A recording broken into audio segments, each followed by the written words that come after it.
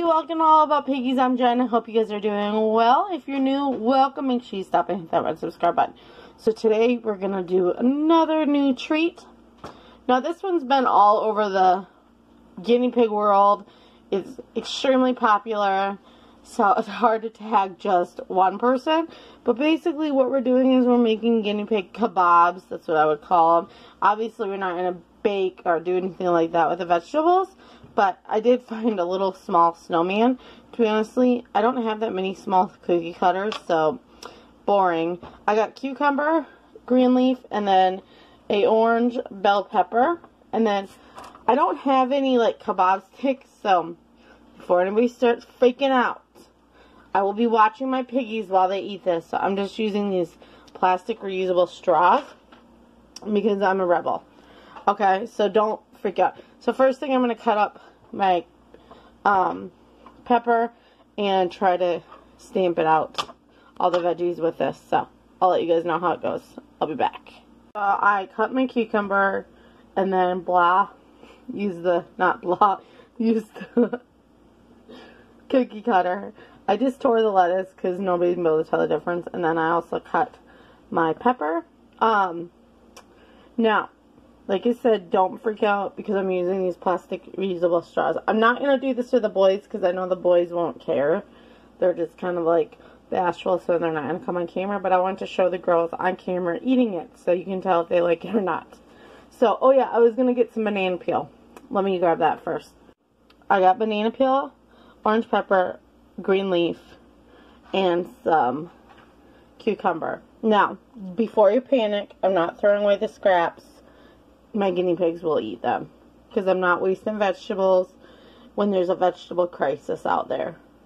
Maybe there's not, but okay, now I'm gonna put them on our straw and then I'll see you guys in the piggies room. I arranged my cage practically. There's Brownie. So the banana peel just falls off, FYI on that one. I'm gonna have to hold the kebab stick, hi babies, in order for it not to fall.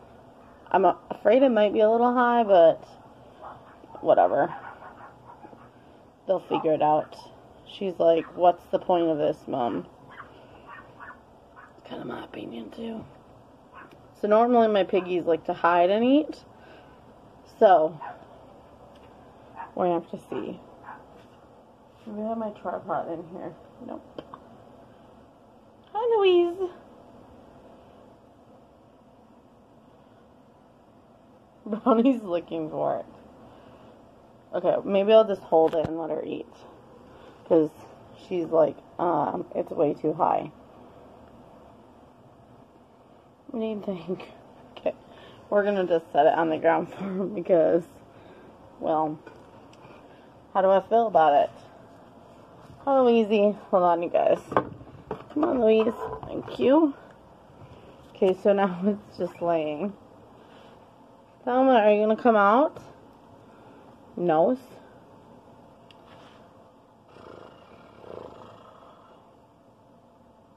I know my guinea pigs like the vegetables. I don't think it's the vegetables that's scaring them.